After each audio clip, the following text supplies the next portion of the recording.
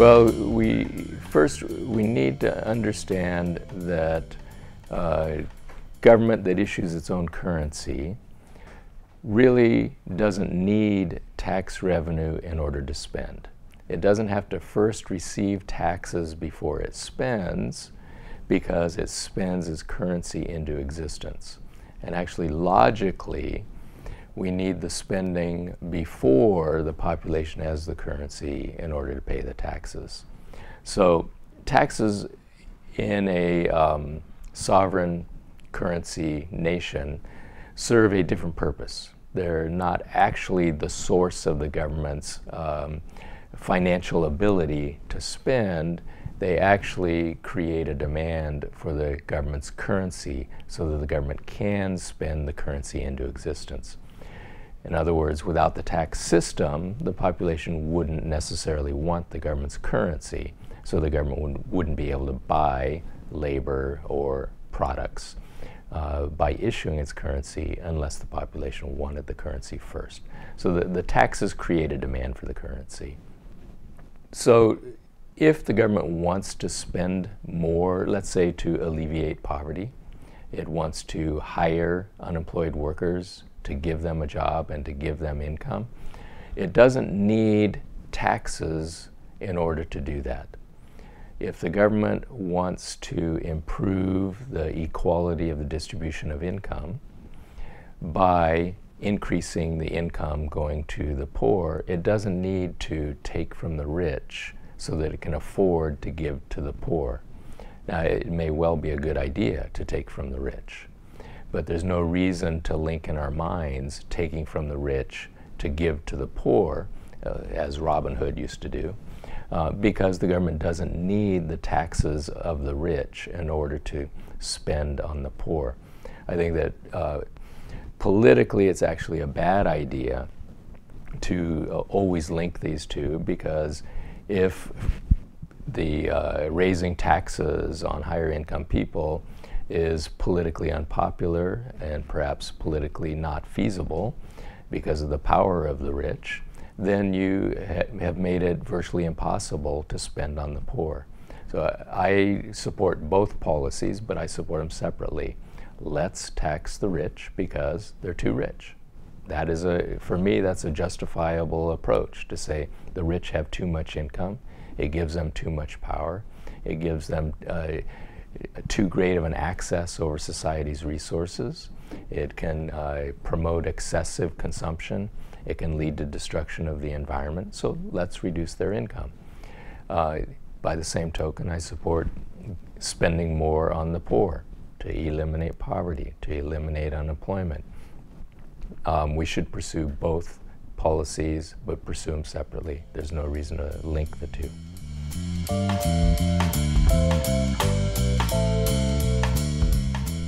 It's been common wisdom that the way to reduce excessive riches is to tax them away.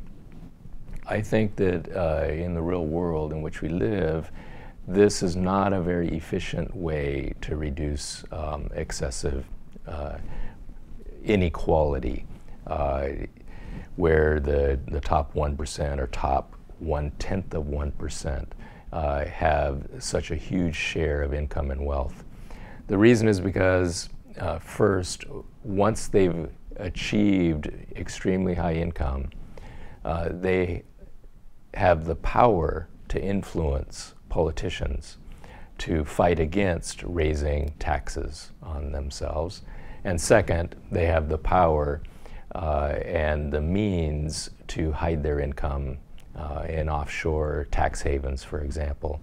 And with the modern, virtually free flow of capital, it's very hard to stop them from moving their sources of income offshore and concealing their income and wealth in these tax havens.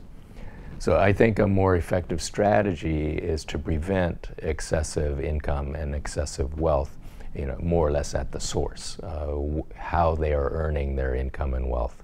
So I would pursue that strategy. There's no reason why the CEO of a corporation should have had his income explode relative to the average income of the workers of the corporation from, say, 10 or 20 times the average income to hundreds and hundreds of times the average income of the employees of the corporations. This can be prevented. It varies greatly across nations. The ratio is much higher in the United States than it is in Japan, for example. There's nothing, this is not due to market forces. This is due to the institutional arrangements in particular countries, and institutional arrangements can be changed. So I would prevent them from earning the high income in the first place. That's the best way to reduce the growing inequality of income and wealth. One of the ways that the top management of corporations has increased their income relative to the average income in the corporations is through stock options. And what this not only increases inequality, it affects the way that the corporations are run. With stock options, the top executives of corporations have a huge incentive to pump up the value of stocks. And this is not in the interests of the economy or even necessarily in the interest of the shareholders of the corporation, because it pushes on the corporation a very short-term time horizon. The management will try to do something that will pump up stock prices in the short run. They exercise their options. They can sell the options at a huge profit, and then we find out that there was actually no reason for the stock price to be pumped up. So pump and dump is what we call it. This has been a major source of the rising inequality. It's not in the interest of the corporations, and in fact, often it can leave the corporations pursuing extremely poor strategies in terms of long-term planning, and even destroy the corporation so that they go bankrupt. And these top management walk away with huge rewards from something that actually destroyed the corporation they were in charge of. This is bad throughout the corporate sector. It's especially bad in financial institutions. And the reason is because what we saw in the run-up to the global financial crisis that began in 2007, for the decade previous to that, the management of the top financial institutions in the world actually had been engaged in massive frauds that allowed them to pump and dump and walk away from financial firms that had to be bailed out by governments all over the world. So this was